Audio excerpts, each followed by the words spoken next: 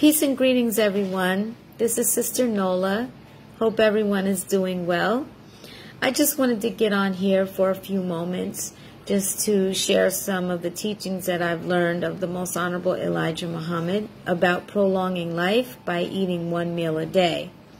So I just wanted to read you a little bit, just a little bit from this book, How to Eat to Live by the Most Honorable Elijah Muhammad, Book 1, page 9. Okay? All right, it says, eat a single meal a day, no matter what anyone says.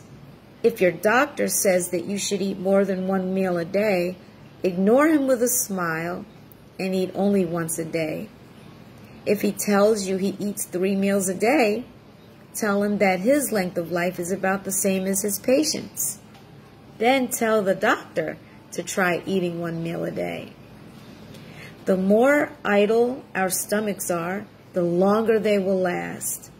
The more we tax our stomach, the sooner it wears out. We all try to live as long as we can because nature never teaches us that we should not try to live. We do not have a nature that teaches us to die or teaches us of life somewhere else. So family, we should strive to eat 1 meal a day to prolong our lives. It takes approximately 24 hours to digest just 1 meal.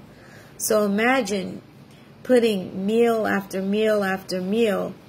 Our digestive systems are just constantly working. So that's all I wanted to share for today. That's what I learned from the Most Honorable Elijah Muhammad. Peace